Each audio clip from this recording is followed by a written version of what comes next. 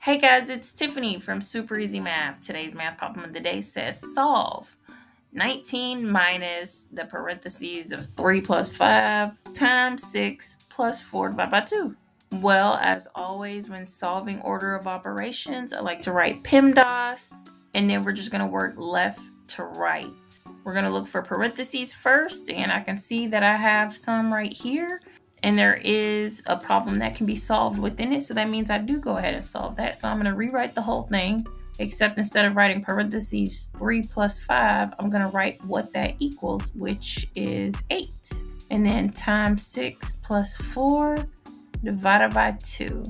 Now I'm going to multiply 8 by 6, and I'm rewriting the whole problem. But instead of writing the 8 times 6, I'm going to write what that equals, which is 48. Plus 4 divided by 2. Now I'm going to continue with my order of operations, which I've already been doing, and I'm on the multiplication and division step, and I can see that I have 4 divided by 2. So I have 19 minus 48 plus 2.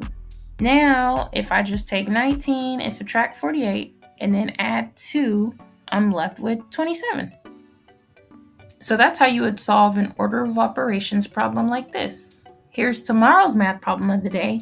See if you can solve it before I do, but don't forget to head over to Super Easy Math where you can get a live math tutor who can help you with all of your math needs.